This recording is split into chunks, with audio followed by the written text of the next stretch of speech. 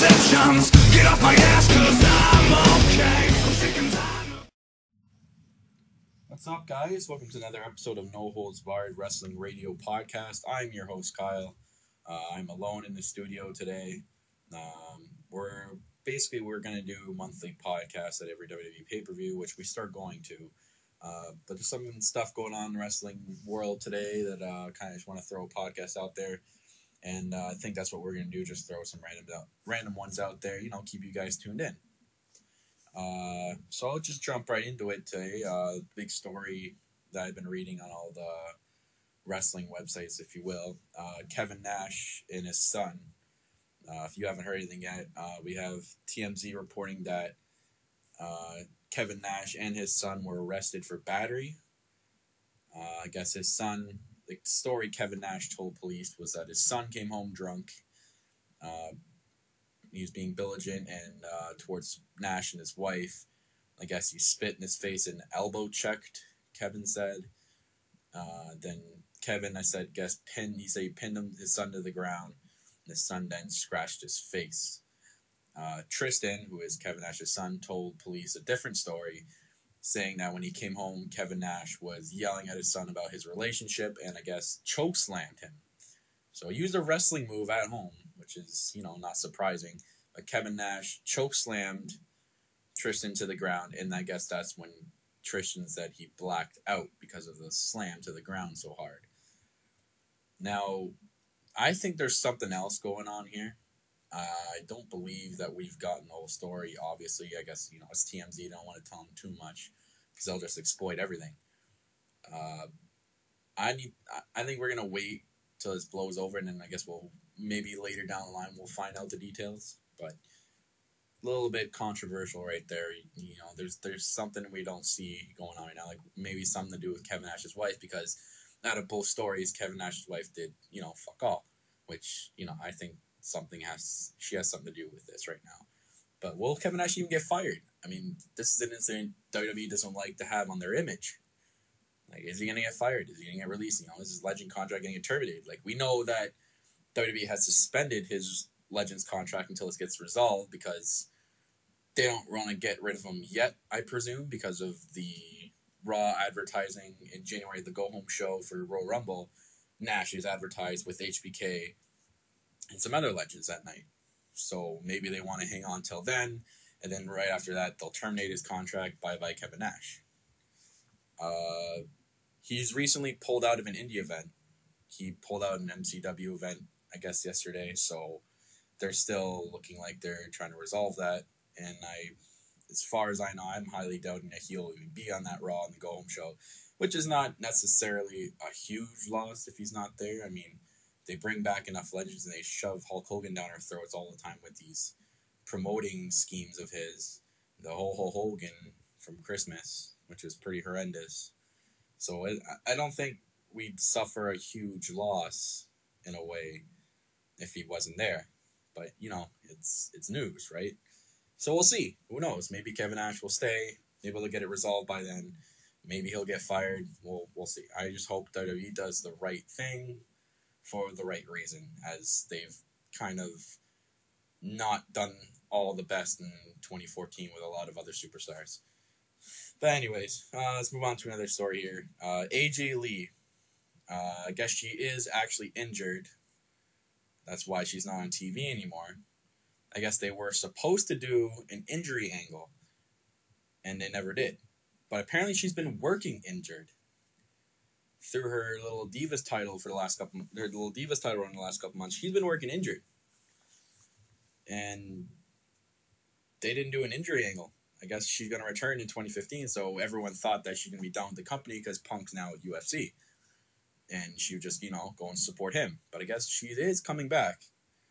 But this is like more proof of what Punk was saying back in his shoot with Cole Cabana on his podcast.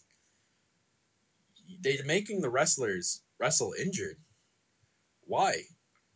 Like, write them off. Like, have them appear the next week if they get injured. Like, write them off story. It's not that hard. Creative can make a story like that. Like, it doesn't take that quick.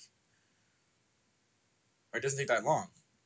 But this is, again, it all goes back to what Punk said in that interview. They don't take care of the wrestlers. So they just made AJ Lee work injured, potentially injuring her even more.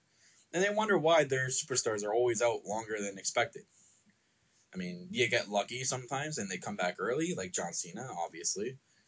But, like, I just don't understand how you can make someone wrestle injured. It's like in hockey and other sports, when you're injured, you're injured. You don't play. I mean, there's other times, like in the playoffs, where they've, played injured. But, you go for your rehab and you get better. Like, don't make them wrestle injured. You wonder why they get all these long-term injuries. Like, WWE's got to figure that shit out, because that's wrong. I mean, AJ Lee's probably going to be the next Diva legend, like up there with Trish Stratus and Tori Wilson and all the top divas that used to be here. But they're not going to have a long run with her if they keep making her do this. So speaking of divas, I guess there's a controversial scene in the upcoming Total Divas season where apparently it's being reported that they eat spiked brownies. I guess they're spiked with marijuana, which is pretty shocking to say the least. Whether or not this is going to be shown on TV, if WWE's going to edit it out or he's going to edit it out, who knows? Maybe they'll keep it on. Like, are they trying to spice the show up, I guess? Like, what's going on? I don't know. Like, what's going on here? When I read this, I had to, like, double read it, because what else do you say to this? And I guess they were drinking an extensive amount of alcohol as well. That's being reported. And this all goes against WWE's wellness policy. Like, everything that is reported that's going to be taking place in one of these episodes. I mean, I'm going to watch Total Divas just because my girl Paige is on there this season, though I'm definitely going to watch every single episode, and this is going to make me want to watch and see what episode this is actually going to air on, or they're going to cut it out. But apparently they're eating spiked brownies, weed. Divas. Getting stoned on Total Divas. Wow. Never see the day. Never think I would see the day that weed would be incorporated with WWE. Insane. Anyways, we're going to move on. It is being reported that WWE wants Bray Wyatt and Undertaker for WrestleMania 31. I guess they don't want Wyatt to put over Ambrose right now, just if that feud ever does happen. So this is why Wyatt keeps gaining momentum and beating Ambrose. Wyatt versus Taker, I think, would be a fantastic match. I believe they can put on a really good 20-25 minute match. That's if Taker is 100% healthy. We've heard nothing since WrestleMania 30 last year. That's, we're going to have to get used to if Taker plans on keep doing these 1 year WrestleMania matches over and over again. I mean, this is taking a toll on his body, and that last match with Brock Lesnar is taking a huge toll because Brock Lesnar is brutal in the ring. I don't know if this match is actually going to take place. If they can't have Taker come back, who knows who Bray Wyatt... Maybe Bray Wyatt will face Sting. I could see that maybe being a good feud at WrestleMania too. Or, something like that. Like, Bray Wyatt can put over anyone at this point. So they just want a really good feud for this WrestleMania 31 card, because so far this year's WrestleMania is predictable. We all know who's going to win the Royal Rumble, and we all know who's going to win the title of WrestleMania. So I guess they want, more of a reason for more fans to tune into this WrestleMania and to make it, another unbelievable WrestleMania, just like the past ones. They always want to make the WrestleMania better than the last year. So this is a good idea, I think. So another thing I guess we'll talk about then is the Ascension. The Ascension is supposed to make their debut, I guess, sometime this week, whether or not it's Raw or SmackDown. They haven't really made clear. They just said they were coming in their vignettes. I think this is good. The Ascension's a really dominant tag team in NXT. I'm loving that they're finally getting their shot. Whether or not they get a instant title shot right away or not, I don't think they should. I think they should just build I know they've already built them up in NXT, but I think they should build them up on Raw. Whether or not they're going to be keeping the same gimmick, looks like from the vignette so far they're keeping the same gimmick. Whether or not they'll be face or heel is the question. I think maybe they'll keep them heel, which is what everyone likes, is the Ascension as heel. I think it can put up a good feud against anyone right now.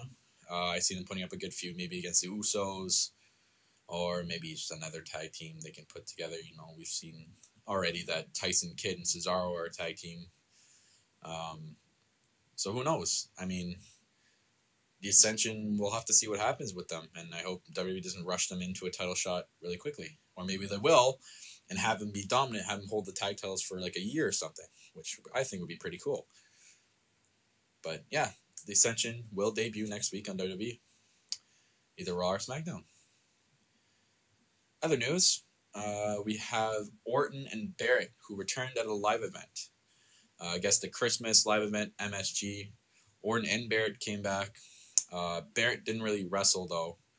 He came out and played to the pop and basically said, would you like to see Wade Barrett wrestle? And the crowd said yes. And then he said, you know, I'm afraid I've got some bad news. And then, of course, gets paraded or just bombarded with boos. I saw some footage on YouTube. And Orton wrestled, and he made his return. But I guess there's reports that he got injured in his return match. So you're gone for 2 fucking months, and then you come back for a live event and you injure yourself. Way to go, Orton. Way to go, bud. Anyways, other news, Cena's Facebook got hacked. I don't know if anyone's seen this. I thought it was really funny. If you went on John Cena's Facebook, there is a picture of a topless old man smoking, it looks like a cigar. What the hell? So WWE let someone hack John Cena's Facebook?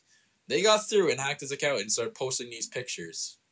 I love it. You know what? They could have done better and done some other funny crap, but the picture of the old man, I guess, was just like a quick thing before they get caught. But yeah, John Cena's Facebook account got hacked. I saw some pretty funny comments people were saying it was the lizard the lizard Twitter account that's been hacking PSN and Xbox right now, which would be pretty funny if they started doing that, because then they're showing their dominance over their hacking pretty much anything. But yeah, I guess I found it comical. You know, I saw some other comments saying John Cena's Facebook account couldn't kick out at 2, which was pretty funny. But yeah, look out other Facebook accounts, I'm guessing. I should say, to other WWE Facebook accounts. It looks like they're going to get hacked unless they've found the culprit. But other than that, that's pretty much what's going around in the wrestling world. I saw some other stuff, but we can leave that for our other podcast episode, which comes up at the Royal Rumble. Be sure to tune in then, guys. January 5th, I'll have them uploaded by the next day. At least I'm going to try my best to have it uploaded. But tune in then. Follow us on Twitter. Twitter handle is NoHoldsBarredWR. You can listen to this podcast on SoundCloud. Download for free, whatever you want to do. We don't really care here. As long as you guys like the show, leave us a like in the YouTube video as well. And hopefully we're trying to get a Facebook page going as well. Hopefully that doesn't get hacked.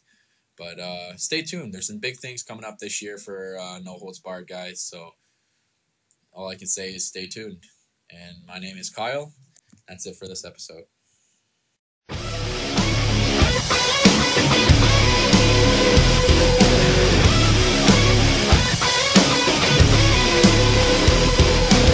I'm not down with your bad intentions. I'm not down with your complaints. I'm not down with your exceptions. Get off my ass, 'cause I'm okay.